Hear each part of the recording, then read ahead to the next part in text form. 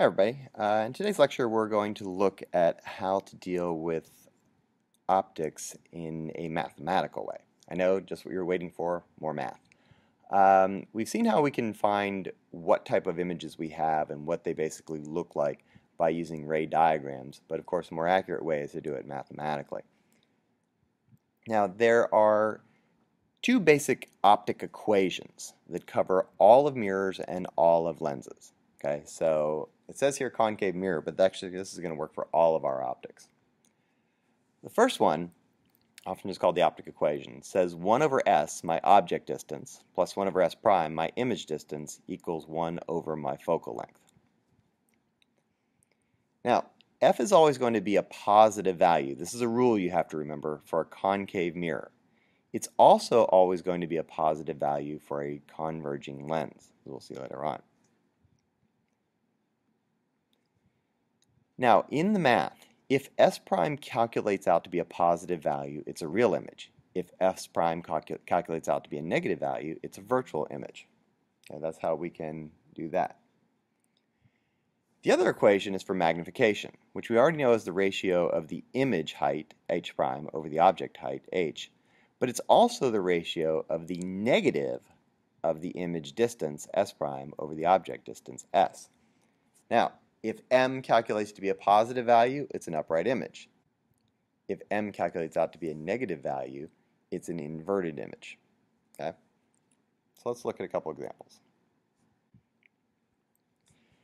This problem says we have a 5 centimeter tall object that is placed 8 centimeters in front of a concave mirror. A concave mirror, that's important, with a focal length of 10 centimeters. Now, what that means is that S is 8 centimeters, because that's how far it is in front of the mirror. H is 5 centimeters, because that's the height. And then F is positive 10 centimeters because it's a concave mirror. Okay, those are things you got to remember there. Those are the rules. Now, to determine the image distance, that's where we need our optic equation. 1 over s plus 1 over s prime equals 1 over f. Now, this is one of those times, since everything's in centimeters, you really don't have to convert if you don't want to. So we have 1 over 8 plus 1 over s prime equals 1 over 10, the focal length. Which means 1 over s prime is 1/10 minus 1/8. Now, when you calculate out that fraction, you have to then invert it again. So now, if you wanted to, you could use common denominators here. So you can use 40 as a common denominator. So you've got 4 over 40 minus 5 over 40. So that gives you a 1 over s prime of negative 1 over 40. Which means you've got to flip that over. It says that s prime is negative 40 centimeters. Now, because s prime came out to be a negative value, it actually means we have a virtual image. Okay? Now, if s was positive, it would have been a real image. Part B, the magnification of the mirror. Now, magnification is h prime over h, but we don't have the h values yet, all of them. But it is also negative s prime over s. So the magnification would be negative 40, the image distance, over 8, which gives me a positive 5. There are no units for magnification, positive 5. Now, since it's positive, that tells us that it is a upright image, because positive magnifications are upright. Remember, virtual and upright tend to go together. But also, we can also see that it's clearly an enlarged image, because the magnification is greater than 1. Now, using that magnification, we can now find the height of the image. Magnification is h prime over h. We have a magnification of 5. and an object height of 5 centimeters, giving me an image height of 25 centimeters. Okay.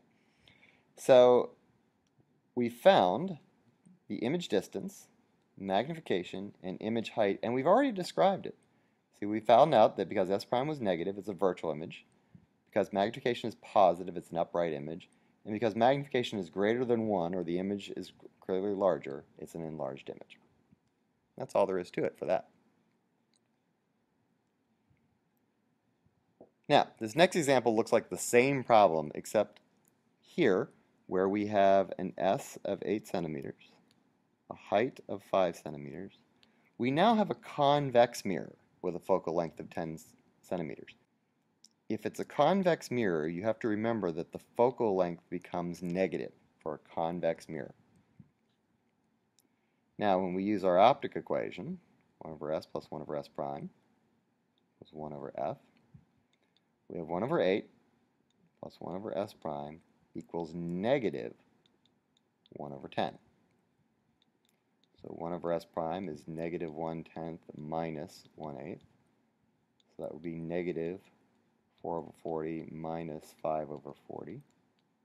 So 1 over s prime is negative 9 over 40, which means s prime is negative 40 over 9, which is negative 4.44 centimeters.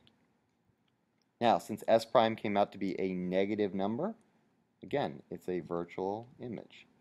Okay? If it was positive, it would have been a real image.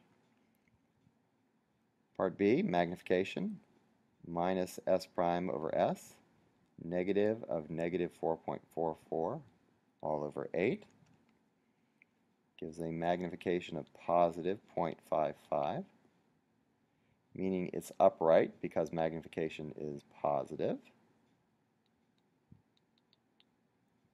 And clearly it's also reduced because it's a magnification less than 1. Okay, and then we'll see that with the height, magnification h prime over h, magnification of 0.55,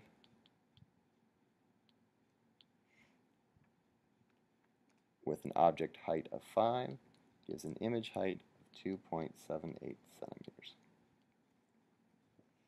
And that's basically how that works for the two types of mirrors. Again, keeping in mind that your focal length has to be positive for a concave mirror and negative for a convex mirror. If s prime is positive, it's a real image. If it's negative, it's virtual. If magnification is positive, it's upright. If it's negative, it's inverted. Now on the lens side, whether it's a converging or diverging lens, it's still the same optic equation. However, f is positive for the converging lens and negative for the diverging lens. Okay? And again, our same rules and equations apply. Whether images are going to be virtual or real depends on whether s prime is positive or negative. If m is positive, the image is upright. If m is negative, the image is inverted. So again, let's just look at the problems. Okay, here we have an 8 centimeter tall object, so the height is 8 centimeters, 15 centimeters in front, so S is 15 centimeters, of a converging lens with a focal length of 10 centimeters. Now converging means a positive focal length. Okay, let's locate our image. 1 over S plus 1 over S prime is 1 over F. S here is 15. F is positive 10. So 1 over s prime would be 1/10 minus 1/15. So 1 over s prime, you could use 30 here as a good one. So 3 over 30 minus 2 over 30, or 1 over 30. And then you flip it over, which means that s prime is positive 30 centimeters. Now, since s prime here is positive, that means we're going to have a real image. Okay? Real image. Part B, magnification minus s prime over s, negative 30 over 15 gives you negative 2. Again, no units for magnification.